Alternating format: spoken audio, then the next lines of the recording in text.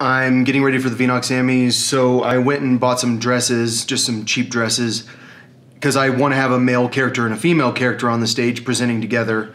And when I was buying the dresses, I, for the first time in my life, fully understood how uncomfortable it can be for a man to dress like a woman. And I, for the first time in my life, fully understood how big of a deal it was for the Wachowskis and for Caitlyn Jenner and for a lot of people to come out as transgender and start dressing as a woman in public, because it's terrifying for me to dress like a woman in my house.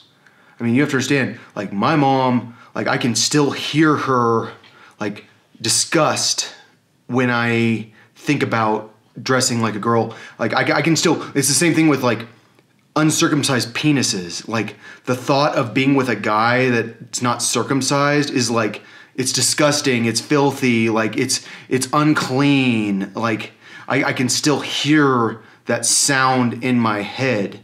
And, I mean, Bono said that, like, Bono has made a push for people getting circumcised also because it prevents STDs. And I think that's kind of what my mom has said in the past, is like it's like you get diseases and stuff if you are uncircumcised.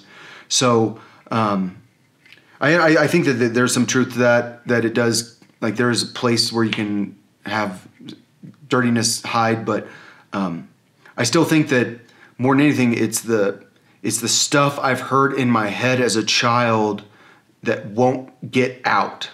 Like, that being gay is that disgusting.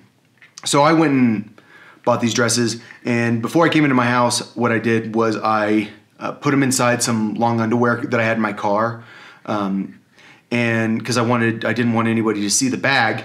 And the moment, like, my dad was, like, waiting for me, like, at the garage, and he's like, "What'd you buy?" No, this is long underwear. This is what I have.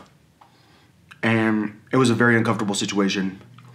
I mean, when I tried on the dresses, which they don't fit, except for one, I had to lock my door because I'm, like, I can't be me in my own house. Like, the reason I'm recording this video right now is because no one's here. My parents are gone. And it's hard for me not to blame the FBI and the NSA for this, because you're the reason that my music was censored, and you're the reason that I can't get out of this house.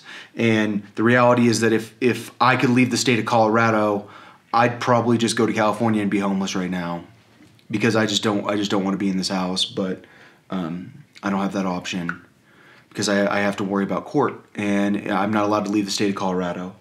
So the reason I'm talking about this is because I feel like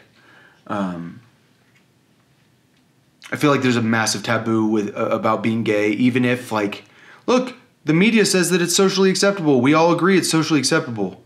It's not socially acceptable. It's not at all. It's not okay to be gay.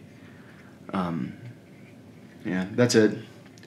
I'm gonna go watch The Boys and see who's gonna win a Vinox Sammy. I haven't picked a lot of people yet, but Good Things Fall Apart, Illenium, they're probably gonna be nominated in some way.